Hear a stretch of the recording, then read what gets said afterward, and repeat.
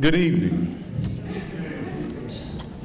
I would like to welcome you to the Spring 2015 Black History Homecoming presentation by AAMI. Homecoming is a wonderful time for people to come back to their college and visit old friends, make new friends, and have a good time. Black history is a time where it's best that you celebrate the history while it is happening instead of when history really becomes history. You get that when you go home. Don't wait on history to become history for Georgia Southwestern State University. Matter of fact, this year, we have a young lady who made history. Leah McQueen. Leah McQueen is the first African-American female to be voted in as student government president. Let's give her a hand.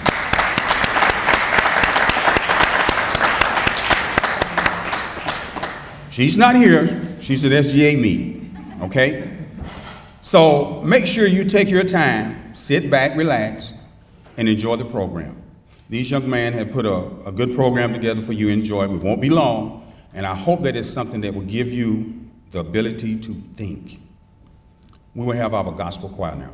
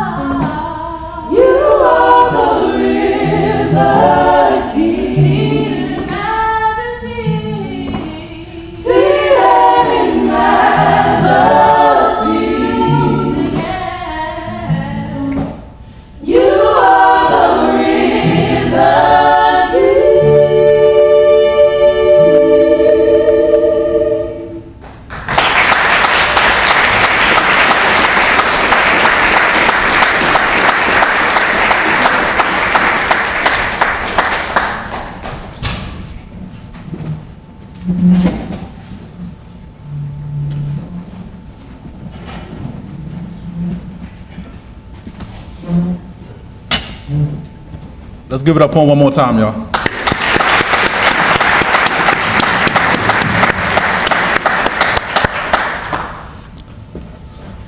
How everybody doing? All right, our speaker today is a native from Thomasville, Georgia. He is the third of 4 children born to Mr. and Mrs. Henry Walden. He is a graduate of Georgia Southwestern State University, and he served the student body in many ways. He served as the SGA Senator, the SGA Vice President of Academic Affairs, SGA President, CAB member, CAB President. He is a proud member of Phi Beta Sigma Fraternity, Inc., and he served as President of GSW Pi Epsilon Chapter. Our speaker graduated from GSW for Bachelor of Science in Business Administration. He has pursued his career in marketing and advertising. He currently is National Business Development Manager for the Service King Collision Centers. He manages current relationships, builds, negotiates new business relationships, and oversees community involvement in Georgia, Carolina, Maryland, and Virginia markets. In his spare time, he serves as youth minister at Noonday Missionary Baptist Church in Marietta, Georgia. Our speaker enjoys working out, playing sports, watching sports, cooking, and traveling. Ladies and gentlemen, let's give him a warm round of applause to one of our own, Mr. Antonio Walden.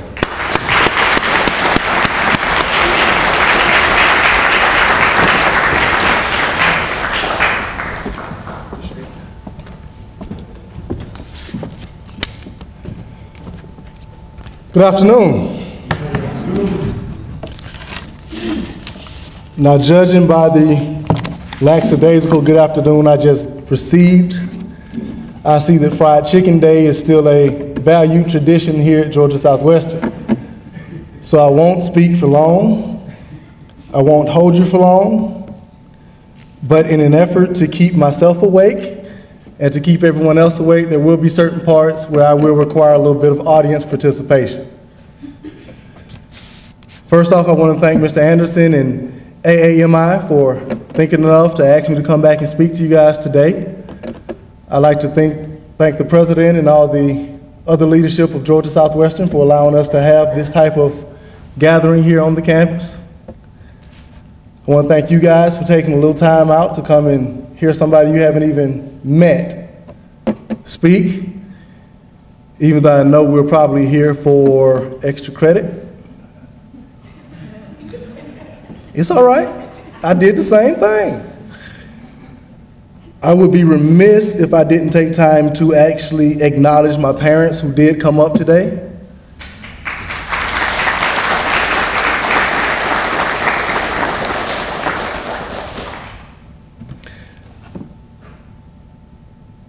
But getting to why we are here. When Mr. Anderson first reached out to me with the topic, I felt like it was a little bit too heavy. A history to remember. I mean, I'm just in my early 30s. I'm not really thinking about history right now, so I know that many of you in the room probably aren't thinking about history either. So in preparation for speaking today, I decided to actually look into what actually is history. And when I typed into Google, define history, one of the first things that popped up actually was a link that said the 10 most inaccurate history facts. Of course, at the top of the list was Columbus, discovering America. We know that Columbus was out to do what? Make money. He was out to find a faster route to the Indies for trading and got lost. So we have a national holiday for somebody getting lost. Women, next time your man gets lost, don't nag him, just be proud of him. Secondly, on the list was Napoleon. Now, in the history books, was Napoleon tall or short? Short. The history books actually have him listed as 5'2". But if you dig a little bit deeper, at the time, the French were using a different measuring system than we used in the United States. So us arrogant Americans, just thinking that everybody measures the way we do, took our measuring system, and now Napoleon is 5'2". But if you actually convert it, Napoleon is 5'7". Now that's still a long way from dunking on LeBron and being in the NBA, but it's still a long way from 5'2". But when someone says the word history, what comes to mind? Old. What else? It's okay, your teachers aren't here and I'm not going to tell them. His story, which means someone else's story. So once I thought about that, I began to think about all the old adages that we've heard, and probably most of us have said. That's in the past. That don't mean nothing. I've changed. Don't look back because you're not going back. So then I asked myself, why is it that we want to forget our history?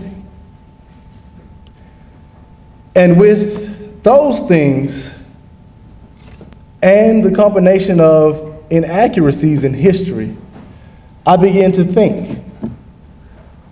As he said, it is his story. History, in essence, once you boil it down, is somebody's perception of what happened to you.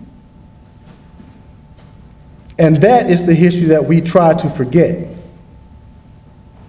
Even though our history is something that should define us and that should direct us, because it shows us where we've been and outlines where we can be, we still try to forget it because it is somebody else's account of our lives.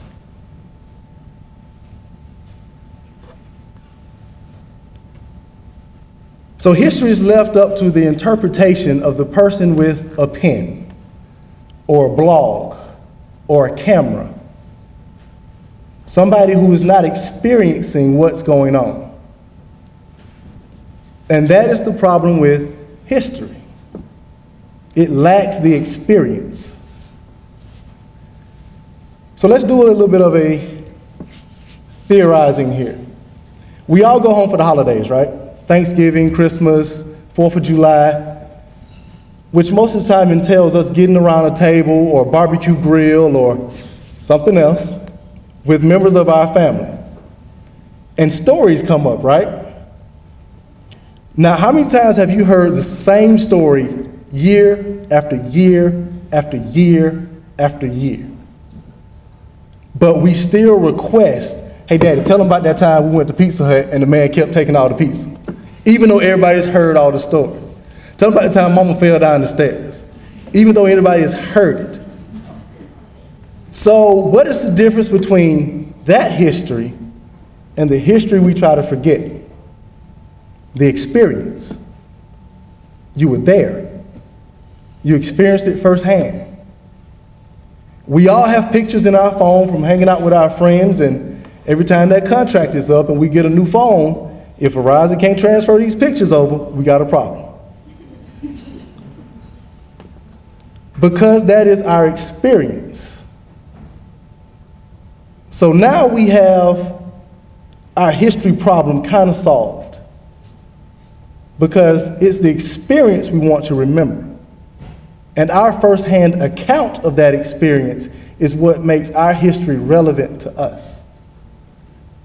But when someone else writes down their perception of what happened to us, it loses that experience. So assumptions, arrogances, and personal biases run all throughout history. And as a result, it dilutes and creates an inaccurate recording of our history. So often history taints what we remember about events and even about people because someone chose to put their spin on it instead of what happened. Well, now I came to another question. If history is this inadequate, if history is this biased, Why should we remember it? What is left? What is left to aspire to? What is left to guide? What is true? And I was stuck there for a while. Because if our history is not what we should remember, what should we remember? And after a few days of being stuck there, the word popped out. Legacy. Legacy. Now my question to you is, what is legacy? This is that audience participation part I was talking about. So what is legacy? What comes to mind when you hear the word legacy? Okay, tradition. Stories passed down from family.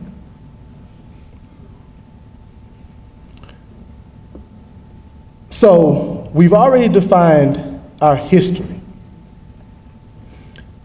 And basically put, history is what is written about you. Legacy is what is remembered about you. History is what has been done. History is a record of the past, so by definition, history is dead.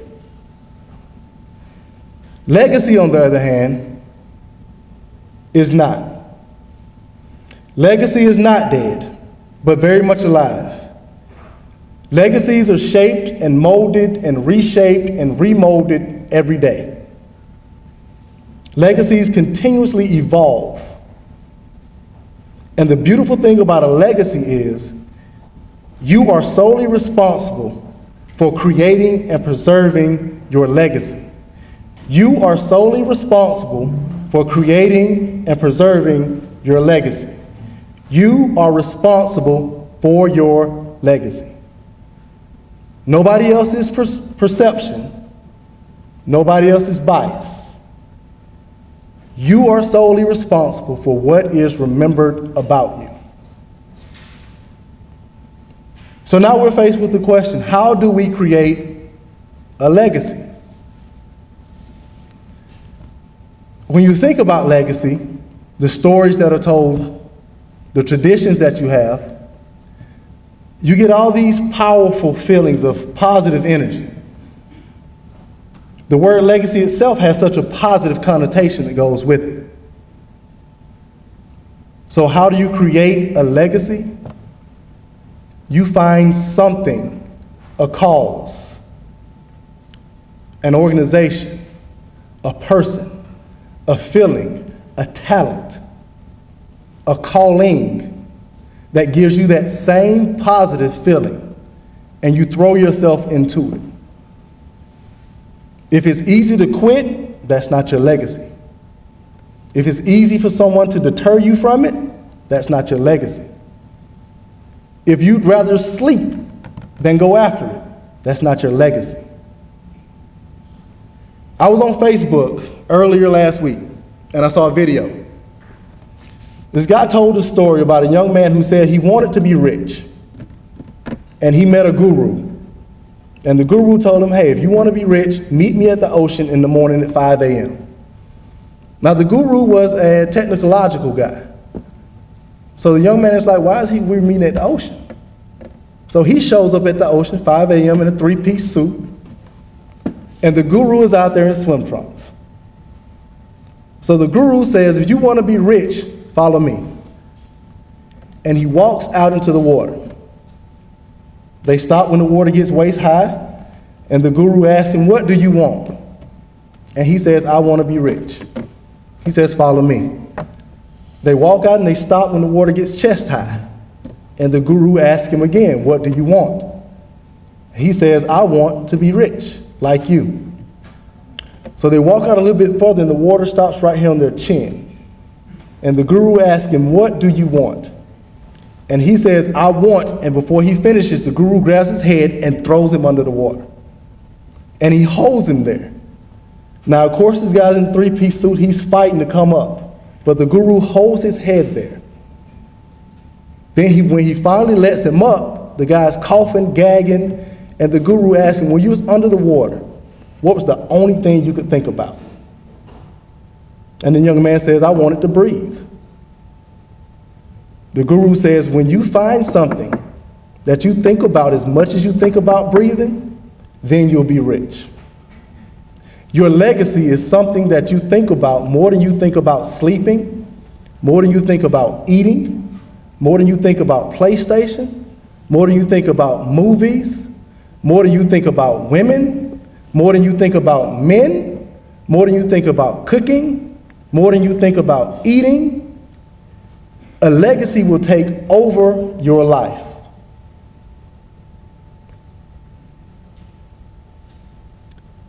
But unfortunately, we've gotten to the point where we only think of ourselves. We are only wrapped up in advancing ourselves to make sure that we have what we need, not to make sure we've done something to leave this place or our own individual worlds better than we found them. Ask yourself right now, with all you've done so far, just to this point, is the world, your world, better because you've been here? Is there an individual, just one person, better off because of an experience you've had or an experience they've had with you? Let me tell you what I mean.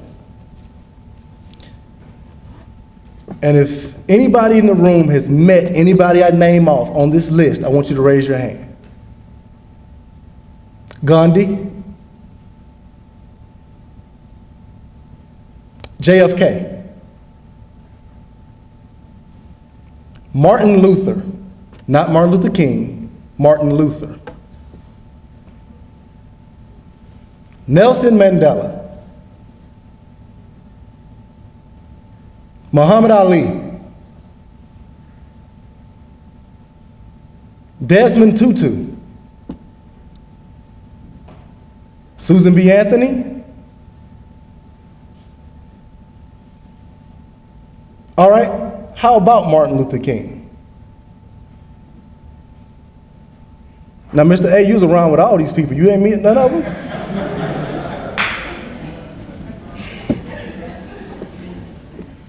That is the point.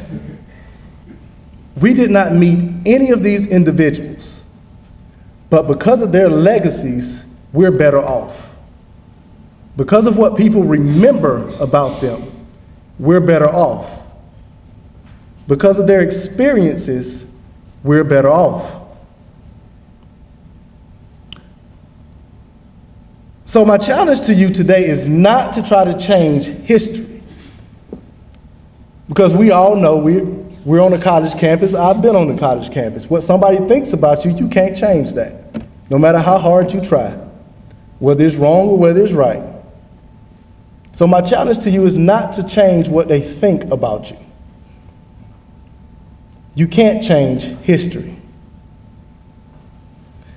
But my challenge to you is to create and nurture and leave a legacy.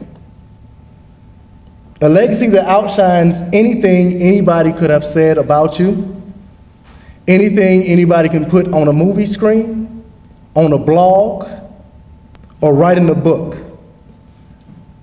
A legacy that will serve as an untouchable and incorruptible source of motivation, guidance, and inspiration to someone at some point in time.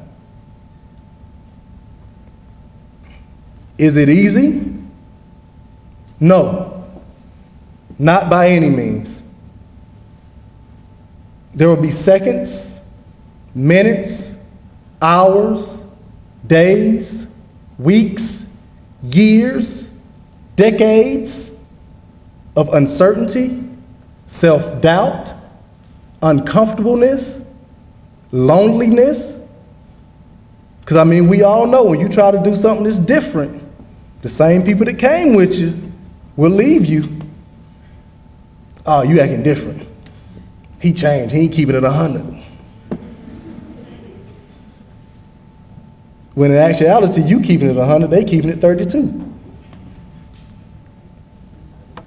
But is it worth it?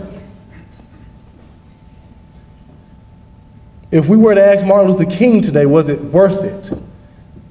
Would he change one thing? Does anybody think he'd say no? If we corralled Susan B. Anthony and asked her if it was it worth it, would she be silent instead of speaking out? Would she say no? If you correctly establish a legacy, and you are so blessed enough to be able to look back on it and see not what you've done, but how others are benefiting from what you've done, you better believe it is worth it. Columbus isn't remembered, he's remembered for being a great discoverer and navigator, not for getting lost. Napoleon is remembered for his height. You women even gave it a name so you can give it to us. Napoleon's complex. Not for conquering all of the known world. You see, history equals the past. Legacy equals the future. Legacy inspires others. We rarely remember what someone said to us or did to us, but we seldom forget how somebody has made us feel. Case in point, I can pick out one lady in the room right now, and I'm not, but I can ask, is there somebody you don't like? And of course, yeah. And if I ask, well, why don't you like her? 90% of the time, you can't remember why y'all fell out. All you remember is, I just don't like her. You laughing, so I know I'm right. Appreciate it. But legacies, the deeds you've done, the feelings you've conjured by the words you've uttered, the things you've achieved, the standards you've set for those coming behind you, legacy inspires others to do more than what you've done. So the last question I'll leave you with, and this does not require a response, but just a thought. What do you want to be remembered about you? What do you want to be remembered about you? How do you want to be remembered in your hometowns? In your families? How do you want to be remembered when you leave GSW? How will you be remembered when you die? So no, changing the history is not your task. Creating your legacy, that's your duty. So GSW, here's to giving them something to remember.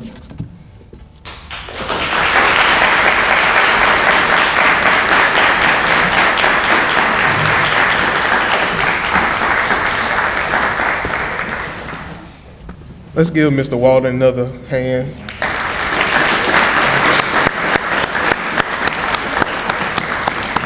Georgia Southwestern thanks you and AAMI thanks you. The main goal of AAMI program to educate, retain, and graduate African American males that attend any college or Georgia University. It also provides social programming that will enlighten program participants to become graduates that are contributing citizens in our community or state or our nation. The success of AMI and its mission will provide for a better overall educational experience for all GSW students, staff, and faculty. And our motto, academic excellence and social responsibility. Again, I would like to thank you for coming out. I would like to thank all the students, staff, faculty, community members, and the friends for supporting our program. Make sure you enjoy the support, enjoy and support activities during GSW Homecoming 2015. And again, thanks to everyone. Please exit out of our left door for light refreshments and enjoy the rest of your day. Thank you.